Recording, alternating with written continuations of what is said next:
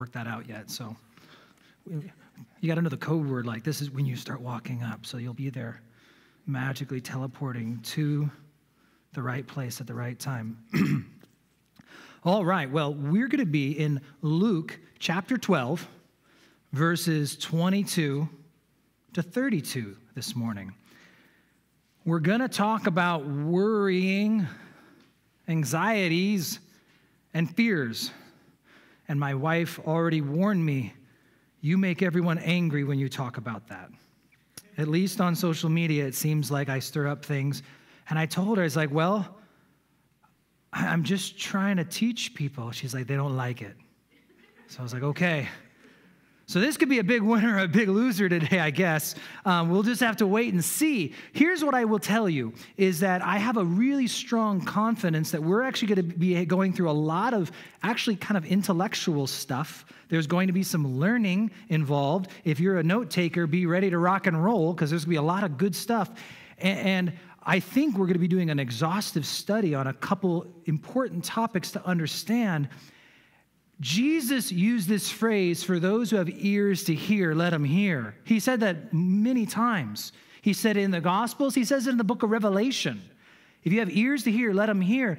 And I would pray that anyone who would hear this message here today, online, later, whenever, that we'd have ears to hear, because you see, anxiety and anxiety disorders, right? I read this morning that 1 in 5 Americans could be diagnosed with some kind of an anxiety disorder.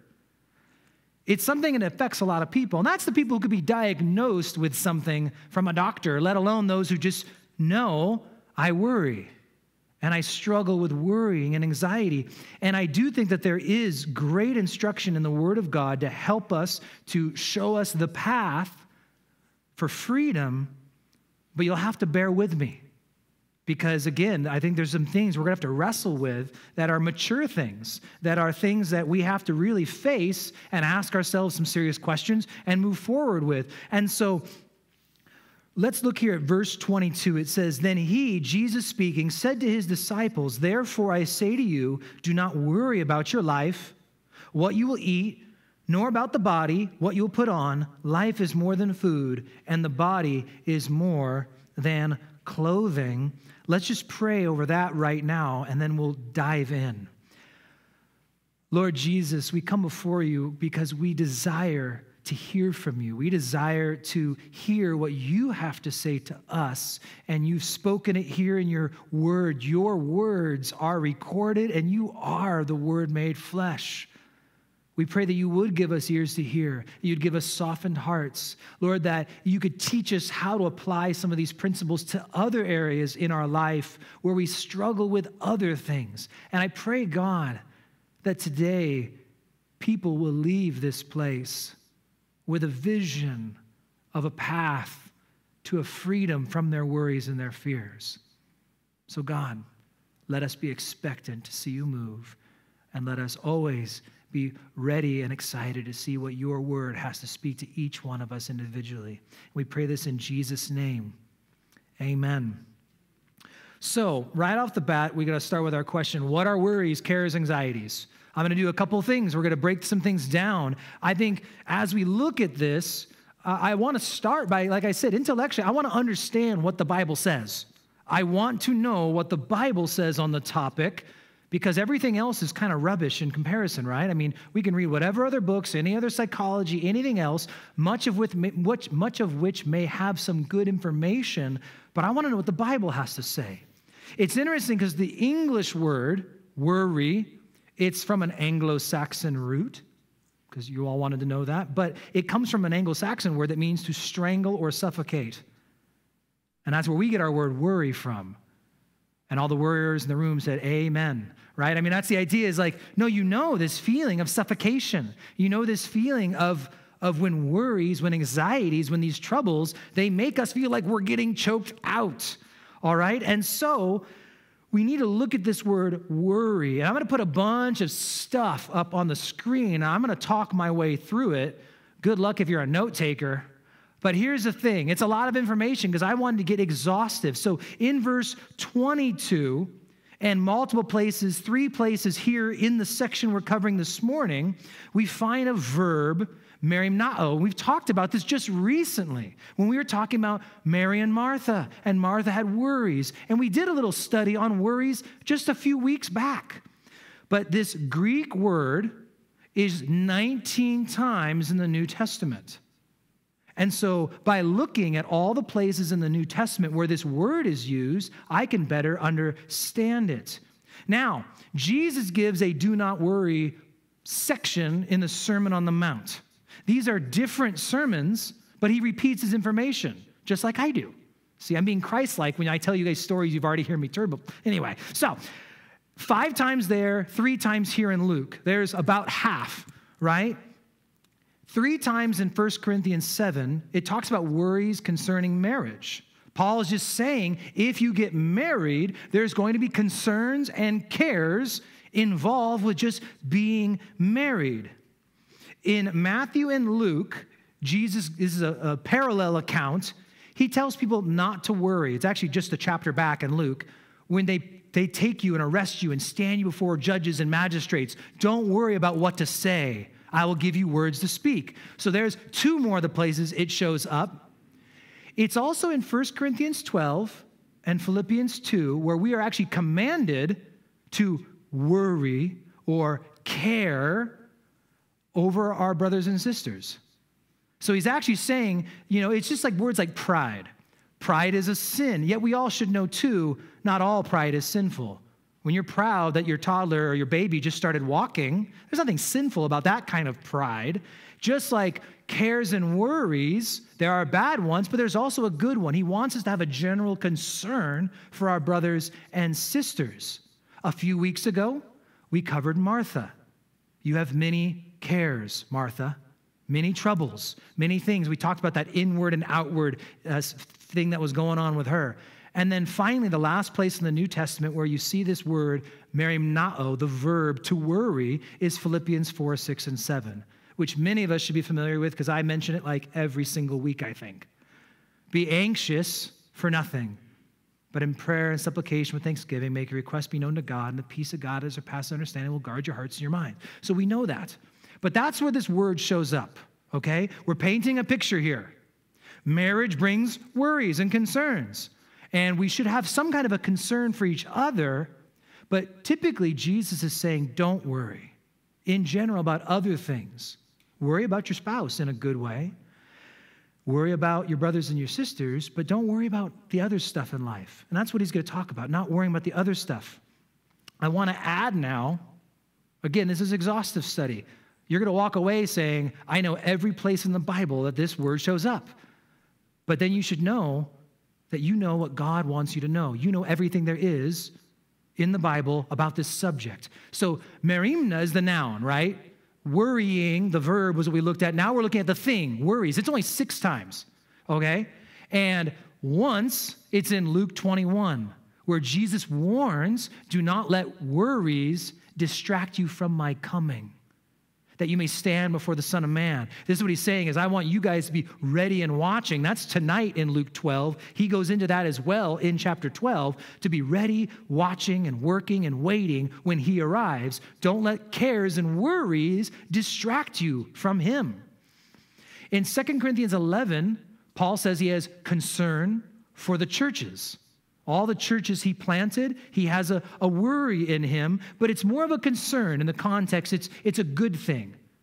But then of the 6, 3 of them are found in Matthew, Mark, and Luke's accounts of the parable of the sower, specifically the thorny soil. And I think as I've taught that parable many times, so often we catch the riches part.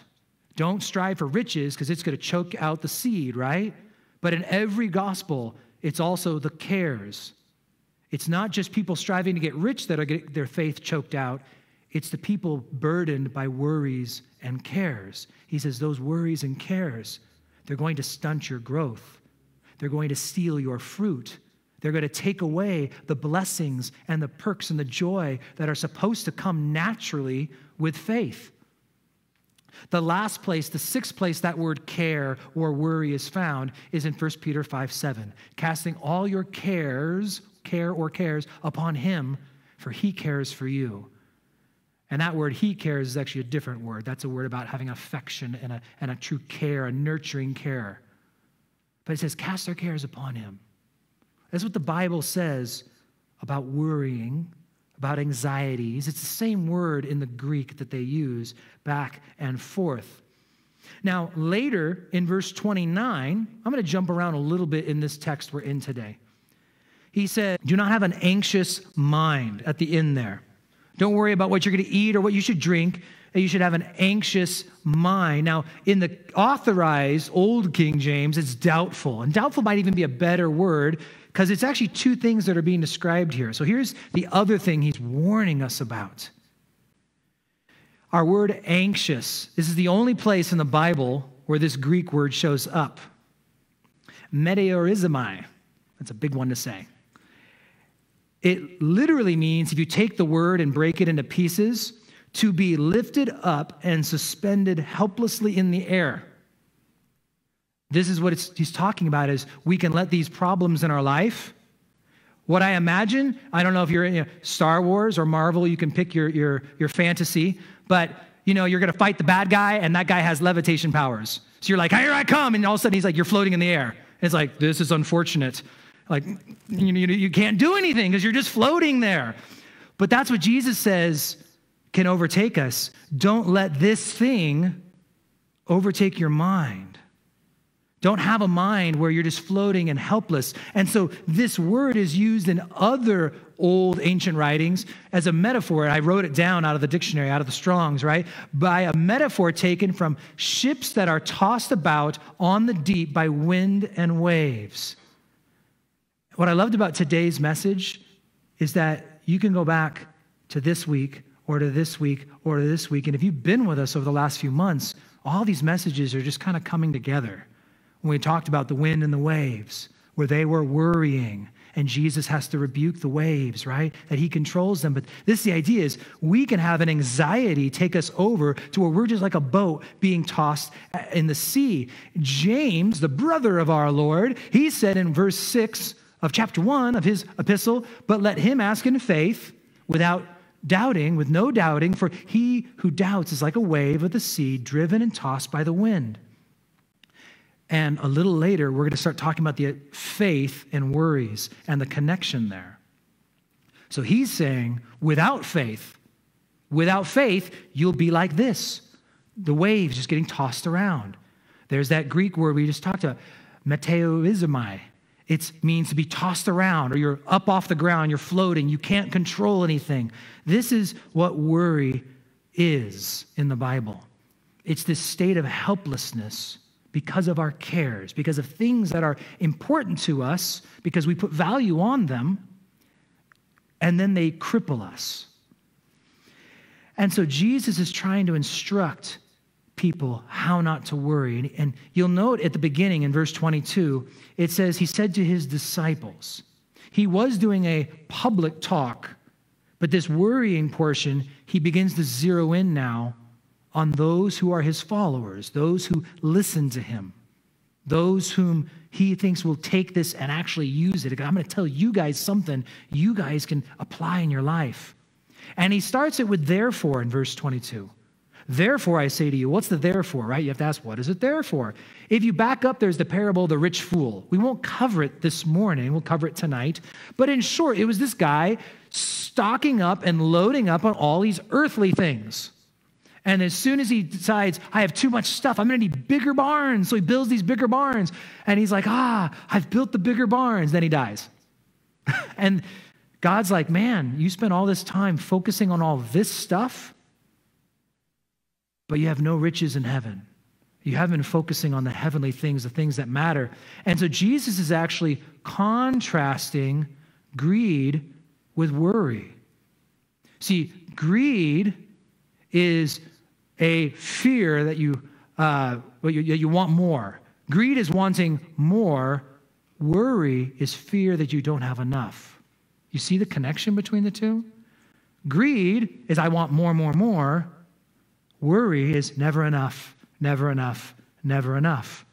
Amazing how one couple might struggle with the two things that has the same net results. One might be into greedy. They might want more things, bigger things, better things. The other one's worried they never have enough. And doesn't that just turn into a crazy cycle right there where one's trying to get more things and the other one's worried that they don't have enough for the things they already have? And all of a sudden you have a marriage in despair because of greed and because of worry. Now, here's where we start getting into the harder stuff. Again, what is worry?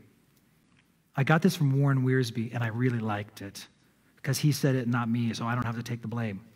Worry is deformative. It keeps us from growing, and it makes us like the unsaved in the world. In short, worry is unchristian. Worry is a sin. How can we witness to a lost world and encourage them to put faith in Jesus Christ if we ourselves are doubting God and worrying? This is where my wife says that no one likes me, because I like that. I've gotten in big trouble with people by making the statement that worrying is sin. And we're going to get into that in a second. But notice he says right at the bat, it's deformative. Remember, all three gospel accounts of the parable of the sower, it is worry that is the thorns and thistles and stuff that chokes out the believer and takes away their ability to bear fruit. I've been on a Corrie ten Boom kick lately, and she said, worry does not empty tomorrow of its sorrow. It simply empties today of its strength. There's something beautiful. If you've never gotten a chance, I think I shared a video online of her in an interview or just talking, and I could sit and just listen to that lady forever because she was in a Nazi concentration camp, and she's explaining to us how not to worry about stuff. She understands what it's like to be under pressure and under stress, and she has this cute little, accent as she talks, But I was there with Jesus, and he was with me, so it was okay. And you're like, oh, there we go. She just explained it so easily. I've got Jesus. Why should I even worry? Thanks, Corey. Man. But she's so pretty as she says it. And she says amazing stuff about prayer and about worrying and trusting God. But Wiersbe said that it is unchristian and it is sin. And this is where I think I lose people. You call worry sin, and people get angry. I think I've had people leave before because I've made that comment. And so I thought, what a great time to talk about what is sin. This is a little mini side study. But I think as you guys learn more about the Word of God, as you guys grow and understand these concepts, this is theology stuff. But you see, if I don't know what these things are, then as I read the Word of God and see these words, I won't know how to actually apply it to myself. Here's a verse that kind of shows us that there's lots of different words for sin. In Psalm 32:5, I acknowledge my sin to you, and my iniquity I have not hidden. I have said I'll confess my transgressions to the Lord, and you forgave the iniquity of my sin. Now, all of us know those are all bad words, right? Like you don't want iniquity, nor transgression, but they're all different, having specific meanings. And if we understand what those meanings are, this can help us in all areas of your faith. Okay? So it was a worthy detour, I felt like. And so here's the deal. To sin. It literally means in English, like Old English, to miss the mark. It was an archery term.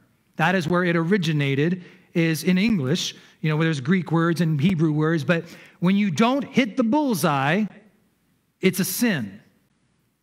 Note, what is the bullseye? The bullseye is perfection. Absolute perfect holiness. If it's outside of God's perfect will, if it's outside of perfect holiness, it's sin. Now, this knowledge can help us because we start realizing that, there's a lot of sin. Sin can be commission or omission. I can commit sins by doing things. I also can sin by not doing things. That's important for us to know. James 4:17 says, therefore to him who knows to do good and does not do it, to him it is sin. That means that two of you could be sitting next to each other right now in the rows, and one of you could be in sin and the other not, because one of you knows what you ought to do. And now it is put upon you to know. You know. Now you're held accountable to go and proactively do these things. Romans 14:23 says, for whatever is not from faith is sin. I.e., if I can't do it with a clear conscience. You see, there are things that I can't do with a clear conscience that some of you might be able to, that the Bible has not forbidden, right? This is not something that says don't do it. But for whatever reason, God's laid it on my heart. Like, you know what, Lord? Even though that may be permissible, I feel like you don't want me to do it. And now that I can't do it in faith, it would be sin for me to do those things, just in my personal relationship with God. Now, sin is missing the mark. To sin, the verb. But what is then sin? Because there's a difference. You know, in the Bible, when you see sins with an S versus no sin, or no S, just sin, they're different. Sin by itself in the singular, not an action and not in the plural. When it's used plural, it means the things you've done. When you talk about my sin, it's the result of the fall. Death came because of sin. Therefore, just as through one man sin entered the world, death through sin, and thus death spread to all men because all sin. It goes in talking about how death is because of sin. If there was no sin in the world, no one would die. So when I say something is sin, we have to understand it's the consequences of the fall. Thorns didn't come around until the fall. Bushes started growing thorns. Things came into the world that we have no control over, but these things are missing the mark. They're missing the mark of God's holiness. They're also missing the mark of God's desire for you and for me. So much of the sin we struggle with and deal with, it's not something I'm doing. It's just the effects that I'm having to live through. David said, behold, I was brought forth in iniquity, and in sin my mother conceived me. He goes, I was born into sin. See, when you tell someone that this is a sin, they get defensive. No, but we're born into sin. We're brought into a world full of sin, and I'm trying to survive this life full of sin. Now, trespass. We'll do these other ones a little quicker. This means literally to cross the line. We all have seen no trespassing signs before. It makes perfect sense. Whether intentionally or unintentionally. A trespass in the Bible is when you cross a line, whether you know it or not. Leviticus 5:15, if a person commits a trespass and sins unintentionally in regard to the holy things of the Lord, then he shall bring to the Lord his trespass offering with a ram without blemish, blah, blah, blah. It goes on. There were whole categories of offerings in Leviticus for unintentional sins that people didn't even know they did. But they brought the offering realizing, Lord, I'm bringing this one to you just because I know I'm probably doing things that aren't right, and I don't even know that I'm doing them. But again, a trespass, it could be intentional or unintentional. We are commanded, I'll use that word again, we're commanded by James to confess your trespasses to one another and pray for one another that you may be healed. You see, we need to be able to confess trespasses because they could have been unintentional. You could unintentionally offend someone in this church body. You didn't mean it. You didn't even know you did it. But maybe they bring it to you. You bring it to them. And this is how things get worked out so they can be prayed about and so that healing can take place. Now, other than trespasses, there's transgressions. This is presumptuous sin, willful trespasses done with the full knowledge of the error. This is where you go and do something and you knew you shouldn't have done it. And you knew it as you did it. Yet we all still do this stuff, right? Because David says, blessed is he whose transgression is forgiven, whose sin is covered. All this stuff is coverable by the blood of Christ. Don't forget about worries and fears. We're getting back there. But this is important that we understand what sin is so that we can understand who our Savior is, who came to save the world from sin. Transgressions are willful. Let me give an illustration I think that at least the men will be able to understand. I've heard it said that you're driving down the road and there's the girl jogging by, that it's the first look isn't sin, it's the second look that is sin. I would disagree. Both looks are sin. You see, I'm driving down the road and I don't even try to look at someone's chain link fence. It doesn't even draw my attention, just the slightest bit. Fire hydrant goes right by. Don't even look at the fire hydrant. Dog, ball, grass. Girl, I have a first look. A trespass. it was maybe even unintentional. The second look is transgression. But we should be confessing our trespasses to God too, that at night, in the morning, Lord, still a sinner. All these things today came by and it reminded me that I'm still a sinner. And Lord, I'm not transgressing. Maybe I am. But the idea is but you know what, Lord? It's the second I realized what was happening, I stopped, I controlled, I took my thoughts captive, and I'm keeping on the line. That's the difference between a trespass and a transgression. One is willful. One is unintentional. It just kind of happens. But you did something you shouldn't have done. And then lastly is iniquity. Now, iniquity is deeply rooted, premeditated, unrepentant sin. Here's the idea. The girl catching your eye is a trespass. Because the only reason you look as a man or woman or whoever, right, is because you have lust inside. That's just part of like your body. And so, boom, the sin inside of me manifests itself, but I keep it in check. But on the internet, slipping into pornography could also just be a transgression. You knew you shouldn't do it. It was a willful act of disobedience. But not deleting your subscription, not deleting the pictures off your phone, not throwing away the magazine under the bed, that's iniquity. This is something like, I'm hanging on to this and I'm not letting it go. Every one of these things are all covered by the blood of Jesus. That's the beautiful part. If we are saved, we're saved from all of our sins. It doesn't matter how rebellious my sin gets. Psalm 51, after David sins with Bathsheba, he commits adultery and kills her husband to try and cover it up. He prays to God, wash me thoroughly from my iniquity and cleanse me from my sin. He goes on in Psalm 51, hide your face from my sins and blot out my iniquities. Create me a clean heart, O God, and renew a steadfast spirit within me.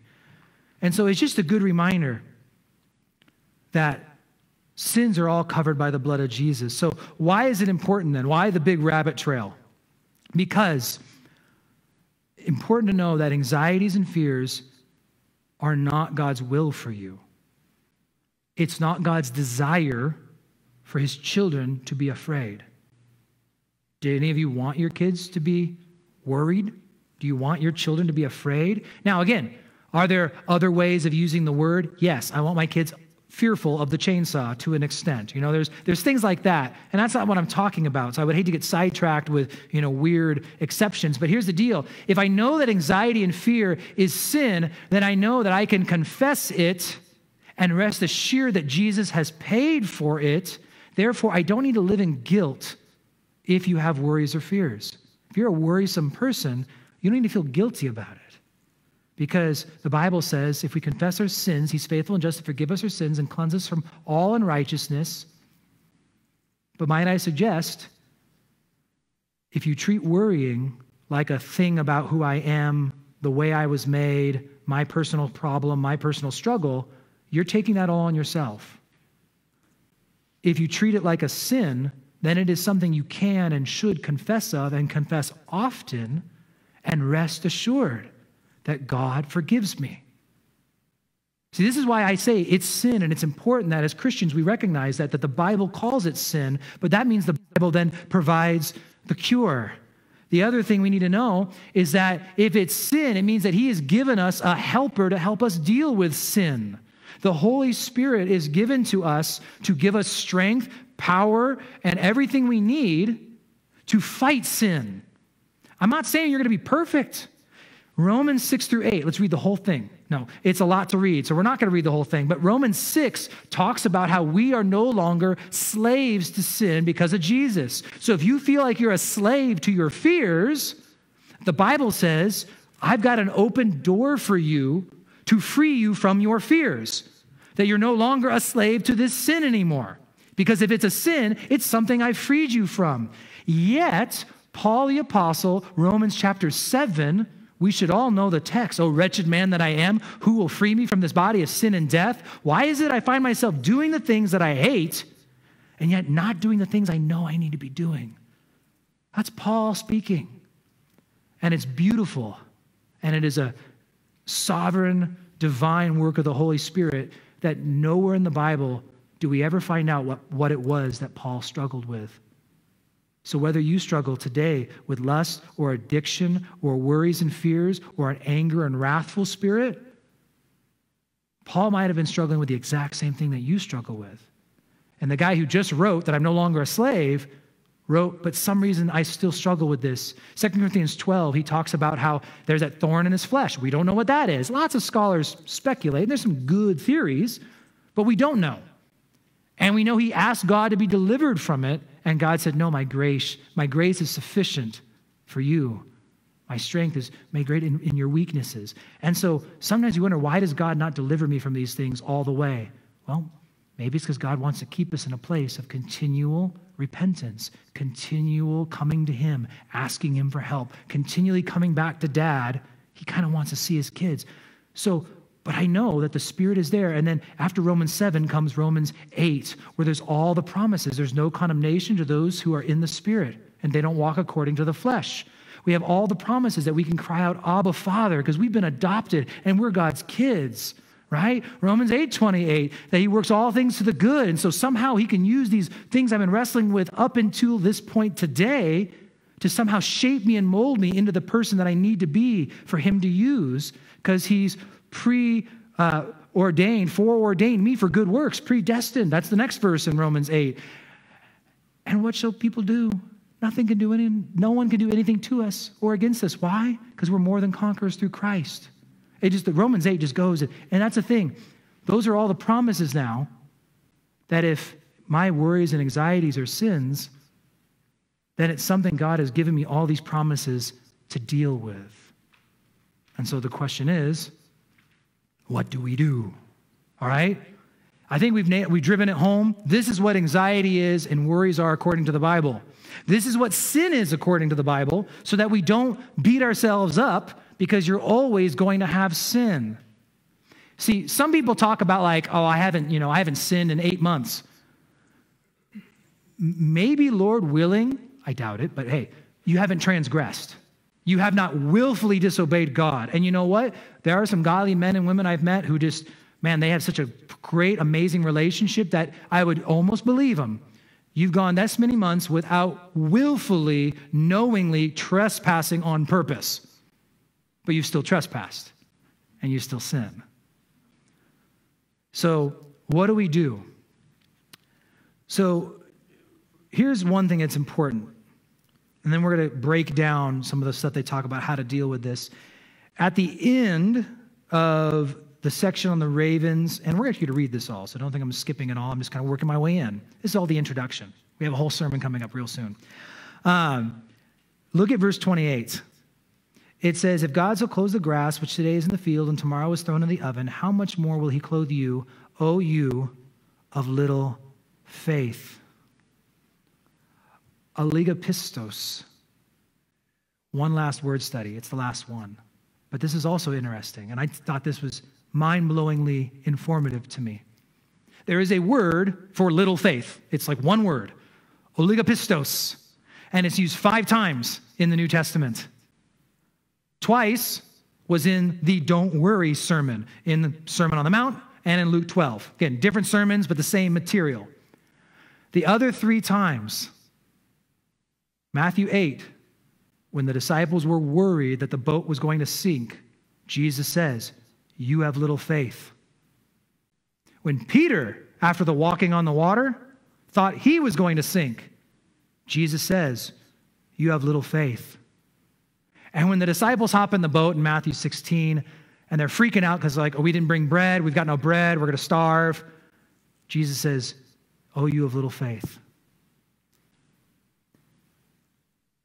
Jesus Christ uses this phrase, this word in the Greek, rebuking his disciples and telling them what their problem is a lack of faith. And it's always in response to them worrying. Every time in the Bible Jesus uses this phrase is in response to worrying. George Mueller said, the beginning of anxiety is the end of faith, and the beginning of true faith is the end of anxiety. Now, Mueller is quite the man, to try and compare ourselves to. But he was a wise man. And he actually said, because I've heard people say, well, that was George Mueller. You know, I mean, not all of us have such amazing faith. And I'll say amen to that. Most of us will never have the faith of George Mueller. And yet, George Mueller himself would tell you that it is a lie from Satan, his own words, a lie from Satan if anyone would ever tell you that what I have is special and unique to me and not something that God does not want for every one of his children. That is why Mueller wrote his book on God caring for him and the orphans and all that he did. We have his autobiography in the bookstore. It's one of my favorite books. It's not, thrilling and this and that. It's his autobiography. And it's just breathtaking at places to see what this man would do. But you'll see, he says it's faith. How can I worry if I have faith in an amazing, all-powerful, unchanging God? You see, like the man who comes to Jesus in Mark 9, who asks for deliverance for his son from that demon, he says, Lord, I believe, help my unbelief. This is not challenging your or my or any of our salvation faith, our saving faith, but the faith to believe of what God can and will do.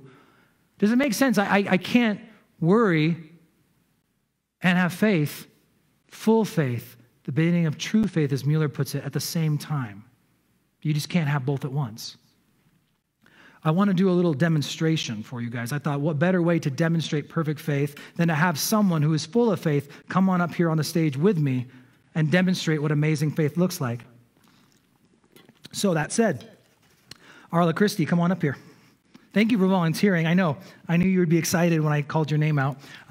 So here's what you're going to do. You're going to do an amazing faith for everyone. First, I just need you to come up here and have a seat, and then we'll let the show begin, all right? She's excited. That's why she volunteered with her eyes. All right, sit down, and then we'll watch it. So, are you all ready? All right. We're done. Thank you. Everyone, you don't get to go anywhere yet, but hey, let's give it a clap. Come on, let's clap for her. She did it. Sit back down. Sit back down. Oh, sit back down. Okay, so do I need to get that thing so I can interview you? How's it going today? Great. Okay, amazing. So, did you all notice that she came up here and for not 1 second did she eyeball this chair? Did you notice she didn't give it a little, thump the tires? She didn't shake it? Tell me, did you for 1 second think that this chair was going to collapse under you? No. So, Hebrews 11. I'll let you go down soon. Don't worry. Not yet, though. I like having you here. Faith is the substance of things hoped for, the evidence of things not seen. Substance, hypostasis, it's hupo, to be above and over, and stasis is like a foundation. It's the idea is faith is a base that we work off of. We build off of faith. And I like how one person put it, Watchman Nee said, the substantiation of things hoped for. Faith is when I take for all this stuff that I hope for and I substantiate it. I actually see it become reality. And when you can sit on a chair like Arla did, she had perfect faith in the chair. If I have that kind of faith in God, what is there to worry about? 2 pop quiz questions, Arla. You ready? Okay. Do you know what tomorrow holds? No. Do you know who holds tomorrow? Yes. There you go. Thanks, Arla. Sure. So,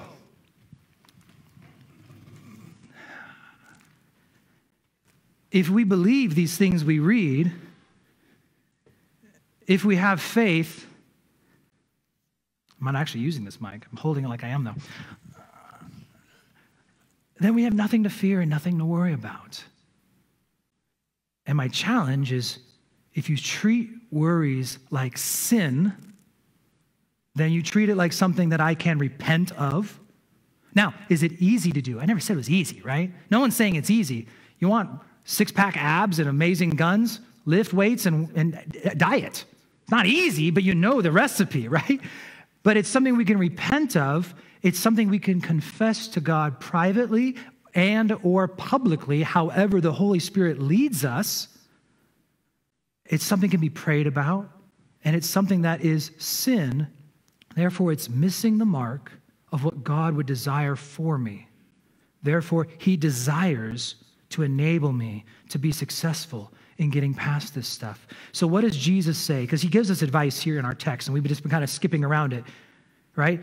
He says, consider the ravens and the lilies. Let's just read it. Verse 24, it says, consider the ravens, for they neither sow nor reap, which have neither storehouse nor barn, and God feeds them.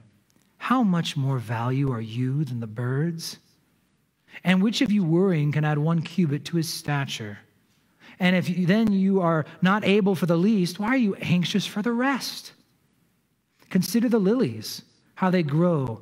They neither toil nor spin, and yet I say to you, even Solomon in all his glory was not arrayed like one of these.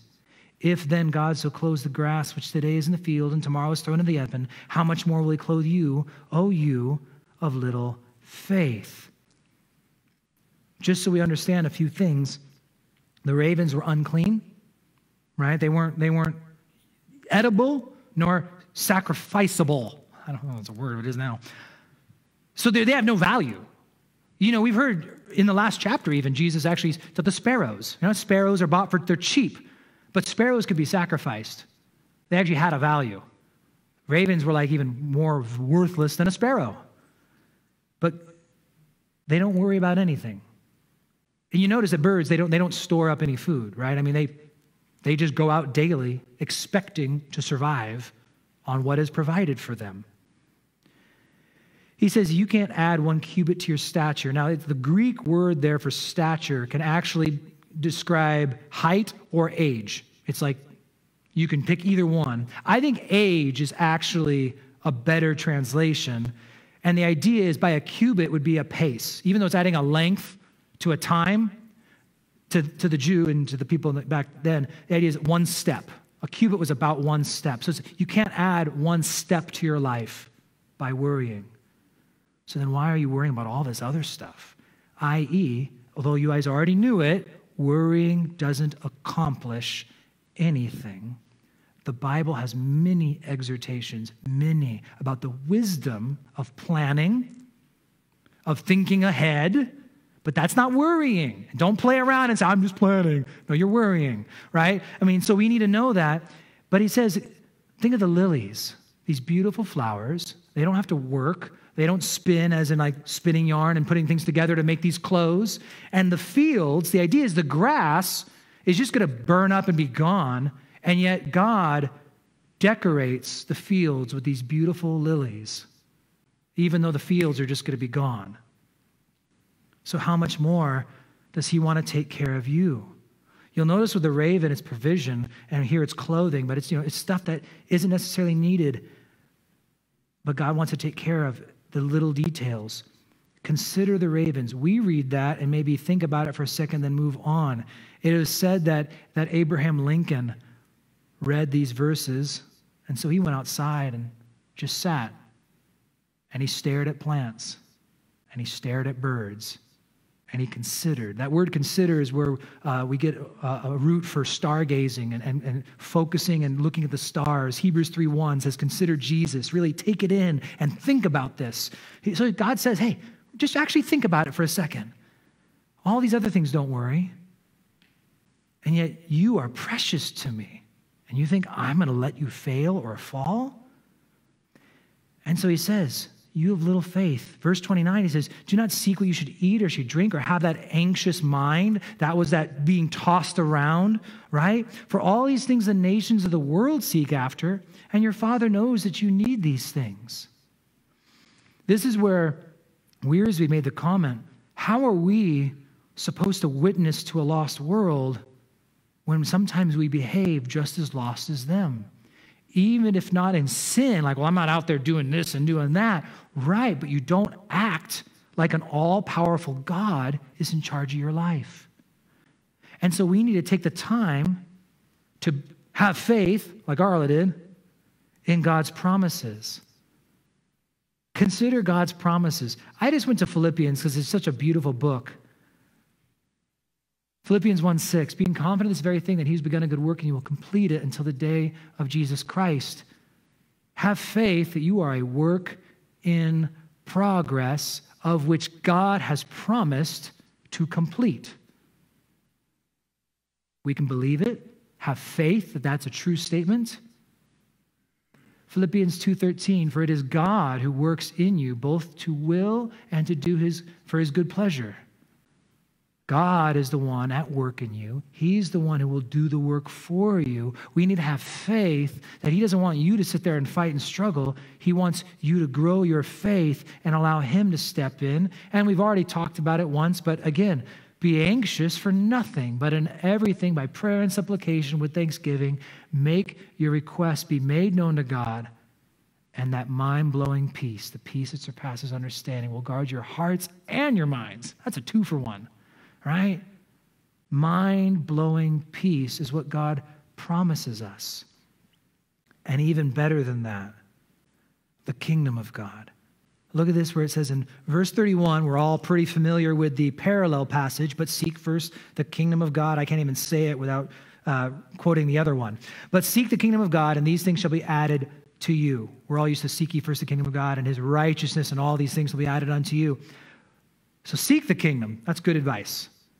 But look at the next verse and then highlight it and then box it in verse 32. Do not fear, little flock. The only place in the Bible Jesus uses that phrase. For it is your Father's good pleasure to give you the kingdom.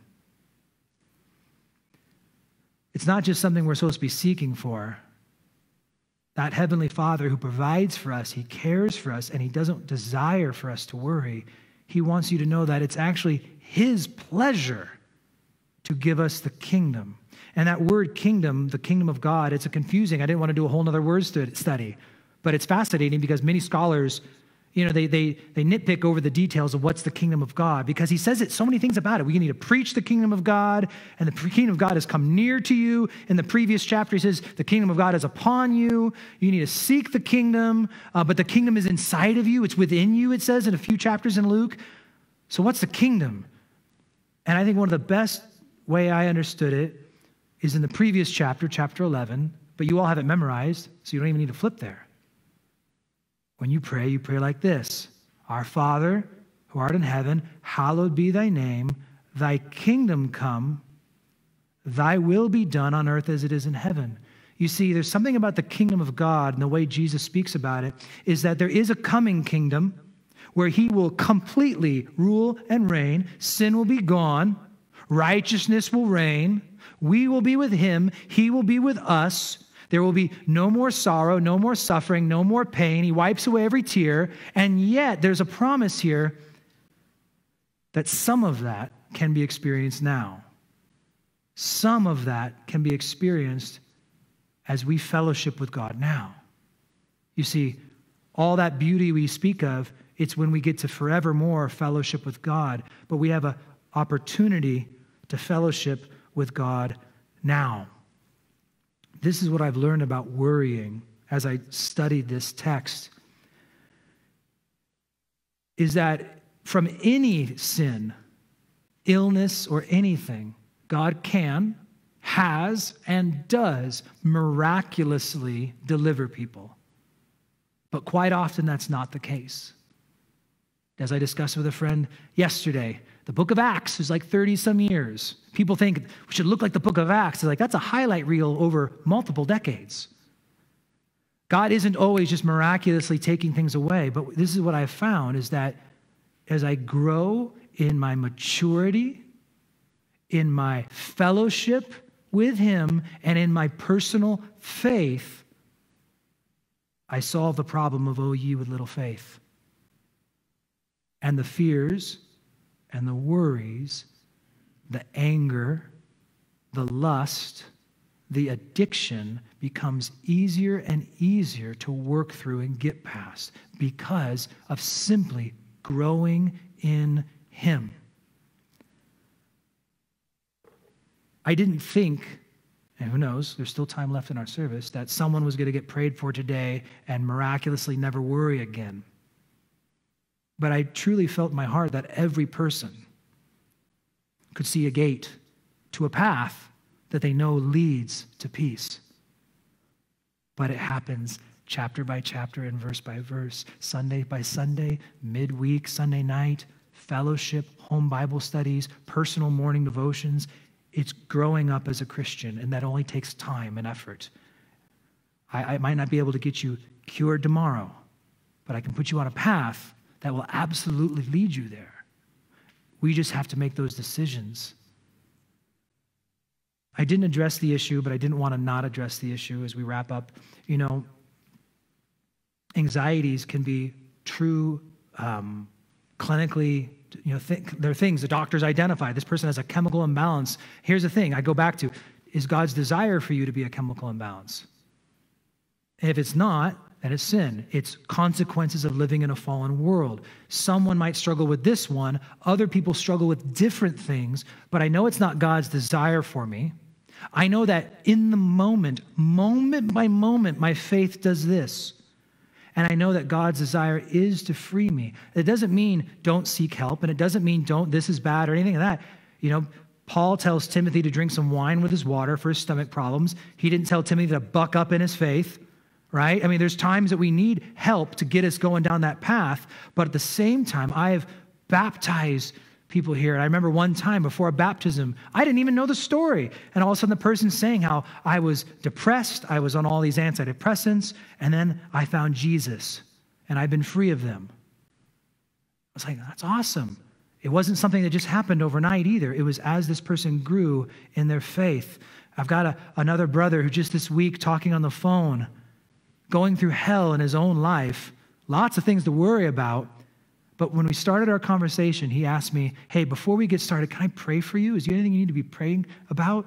And by the end of our conversation, we were laughing because we were saying, 6 months ago, do you ever think you were going to ask me for my prayer needs? And we laughed about it. But we're like, yeah, but God's taken you a long way in 6 months, hasn't he?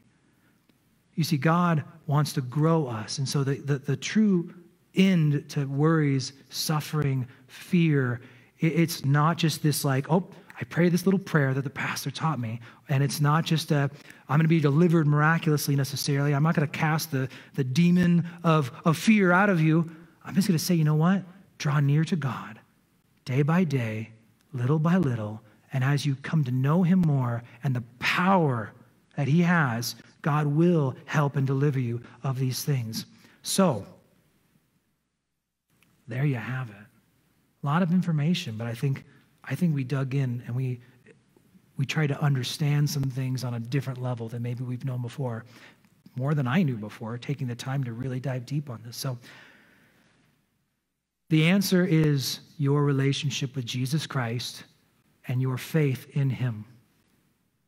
Do not leave here focusing on how you can solve your fears and your worries. Leave here asking God, how do I draw nearer to you? How do I get closer to you? And how do my faith grow in you?